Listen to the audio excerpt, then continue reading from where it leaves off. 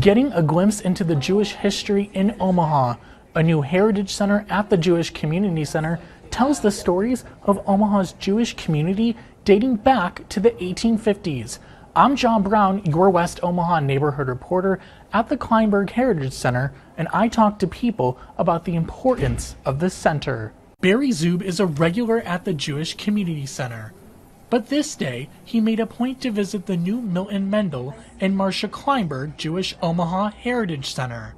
Didn't know how I would feel when I saw it when it opened, but it's spectacular. The exhibit is a tour of Jewish history, including the contributions of Jewish people in fields like science, medicine, arts, and more. It talks about the early history of Jewish life in Omaha, the first groups of settlers who came here and how they established themselves. This section tells stories of Holocaust survivors who moved to Omaha. For Zub, these stories are a connection to his family. It's so deeply rooted in our soul.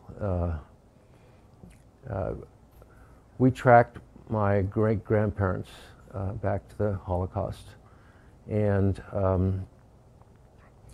it brings back a lot of very difficult memories, but also a lot of strength memories also. Rip says the center is more important now than ever. In Judaism, we are compelled to retell our stories.